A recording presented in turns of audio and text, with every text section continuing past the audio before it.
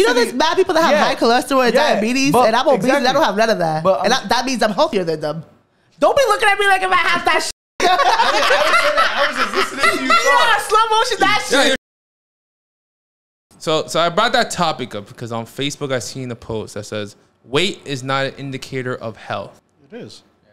It definitely is. Yeah, it is. You guys believe it is? Weight is an indicator of health? I think yeah, it's you know how many obese people are dying? It's an indicator of health, but I don't think it's an indicator of happiness. Well, I'm saying, like, Right, if yes. I'm bigger than both of you guys, but I'm on a journey of healthiness and going to the gym, Love and you that guys for you. aren't, Okay. am I healthier than you at the moment? No. Or Eventually, I have to hit a you'll goal? be- You can be you can be healthier than them at the moment because maybe That's what I'm saying. yes, maybe like you Eventually- could run a mile and he can't. He's skinnier than you.